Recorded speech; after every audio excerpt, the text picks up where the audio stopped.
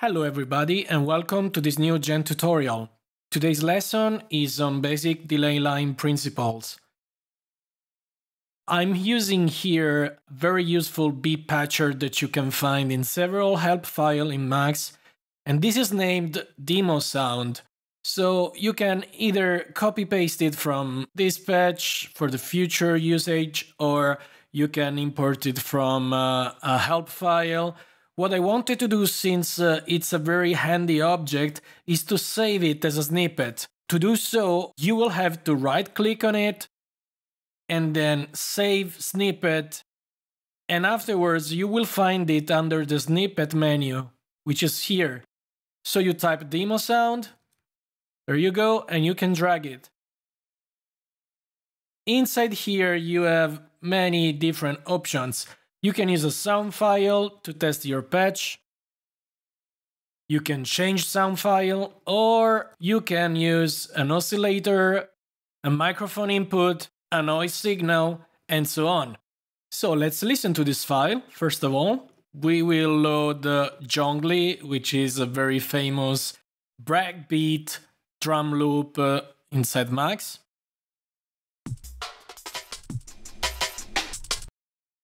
Let's loop it.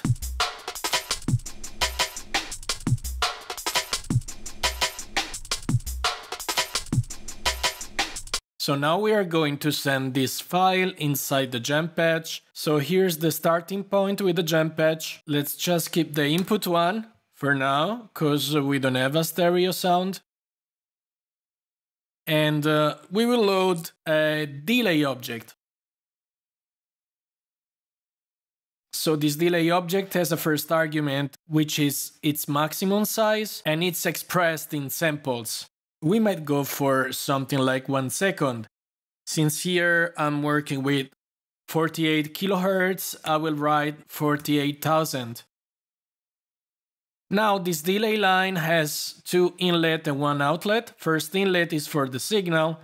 Second inlet is for the amount of delay that goes from 0 to 48,000 samples.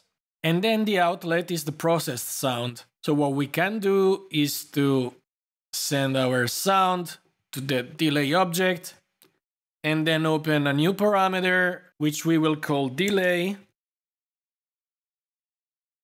and give it an initial value of maybe, let's do it in milliseconds. So maybe 500, and then a minimum value of 0 and the maximum value of 1000. Then we will need to convert this from milliseconds to samples. New object, ms to samps.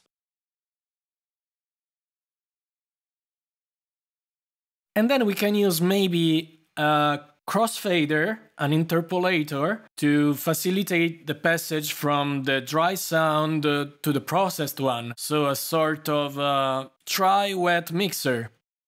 For this purpose, we will use the mix object, which has 3 inputs. First input is one signal, second input is the other signal, and then the third input is the mixing factor. So we can create another parameter, call it mix, and set it to 0.5 with a minimum value of 0 and a maximum value of 1. Here we go. And that's it. Now let's go outside of Gen to listen to our delay effect. But before using it, we need also to create the message boxes to access the parameters we need to tweak. So one message box, it's going to be delay $1, and the other is going to be mix $1. And then I will just connect them both to maybe float number here, but also here, because we are using milliseconds. So we can maybe be very accurate and express our delay in milliseconds with decimal values. And let's now listen to the patch.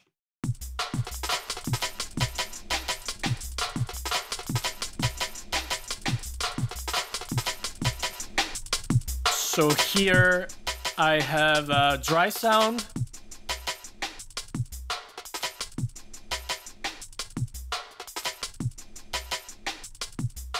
Now I will turn mix to 1, and it's the delayed one. We can appreciate what's going on if we keep an intermediate value in between the two.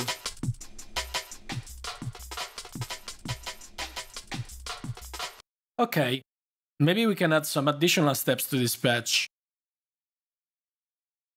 So the following step might be creating what we call a tapped delay line. So turning this delay object into something capable of generating multiple delay lines in parallel. And this is done by creating an additional argument with the number of taps.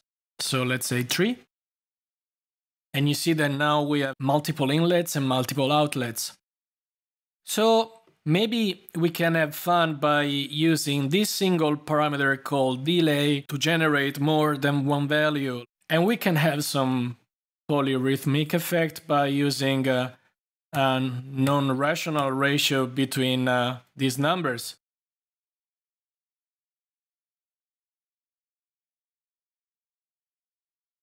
And then we will have to collect these 3 output. Maybe we can go with a simple sum module.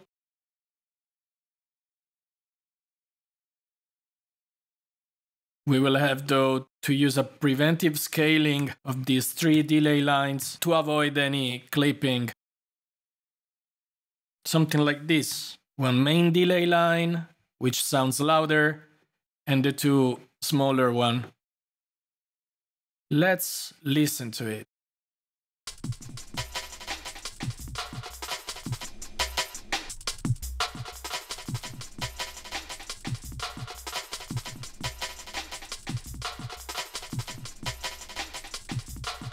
That's pretty cool. So another step that we can take is finally adding a feedback chain here. So we will use a sum module here. We will take the output coming from the sum after the 3 delay lines, and then we create a feedback value with a minimum of 0 and a maximum of 0.9999. So we will not have an infinite feedback, hopefully. And then we multiply it by the output of the sum coming from the 3 delay line. And here we go. Since there is already a delay buffer, we are able to create a feedback loop, which is not possible normally if we don't have even the tiniest buffer, which can be a 1 sample delay line, since we are in a digital domain. So here we go. When I have a delay line, I always like to have my cables like this. And you can do it by clicking Command plus Y or Control plus Y if you are on Windows. Pardon, there's a mistake here because I wrote minimum instead of maximum. Let me correct it. Here we go. And I will now add my feedback value. Let's now listen to it.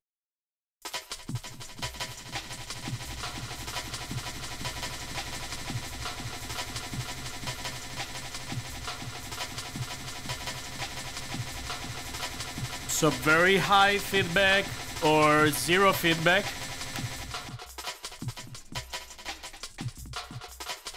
Cool.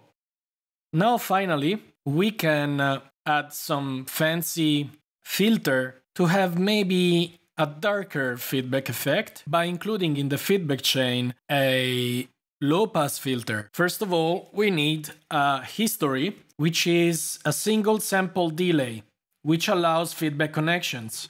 So it behaves similarly to delay, but it has a fixed size.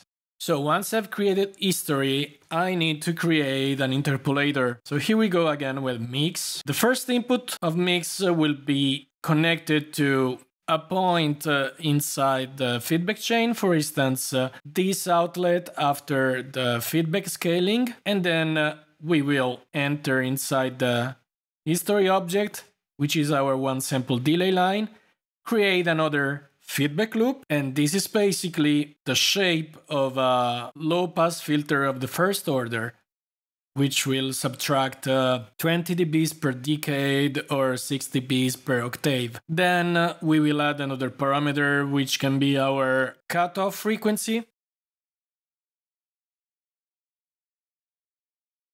Let's put it at, I don't know, like 500 Hertz with a minimum of 20 and a maximum of 20,000. And now we need to scale this value, not only scale it, but convert it to match the boundaries of the control value of the mix object, which doesn't exceed the range in between 0 and 1. So, since I'm a bit lazy, I will go find it inside the max example and copy and paste it. So, examples, gen, filters. Here we go. We will get soon to this patch to study some of these filters. Let's go to the simpler one, which is the one pole, first order low pass filter. And then let's copy this section here and we will paste it here.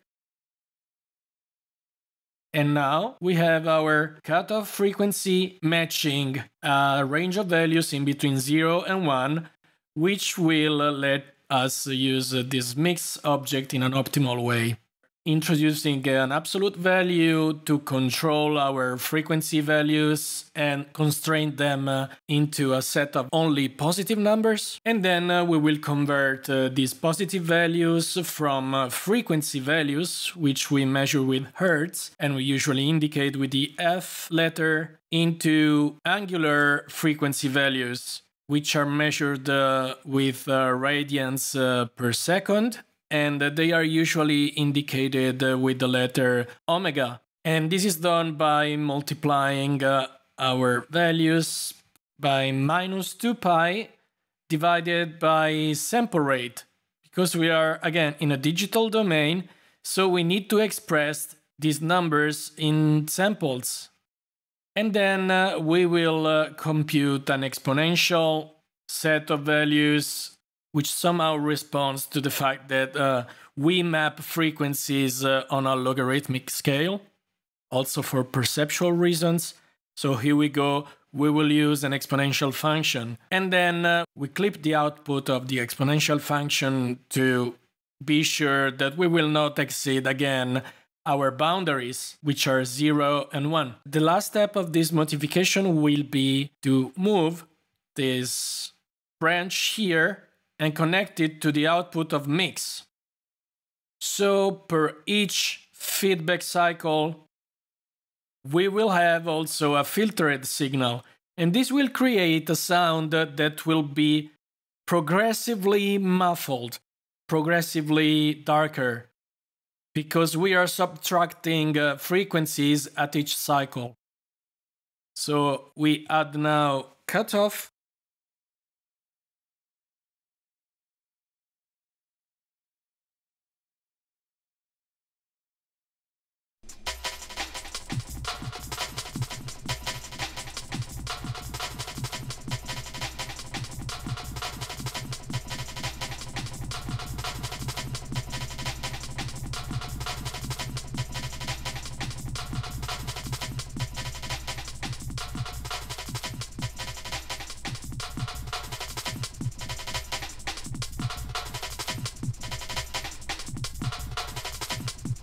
And here is another example.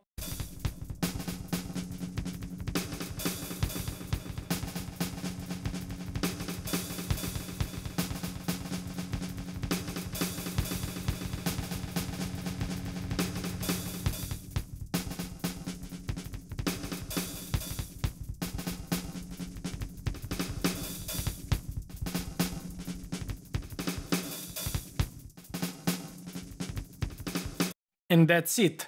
Thank you for following this second tutorial. I will see you soon with the next episode, which will be on modulation delays.